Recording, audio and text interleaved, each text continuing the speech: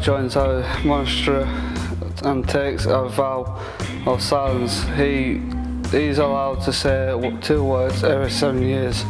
After the first 7 years, the elders bring him in and ask for 2 of his words, cold floors, and he says.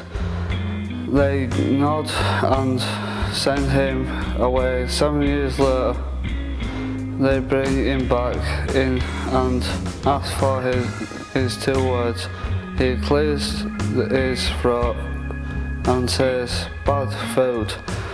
They nod and send him away. 7 more years pass. They bring him in for his 2 words. I quiet, he says. That's not surprising. The elders say you've done nothing but complain since you got here.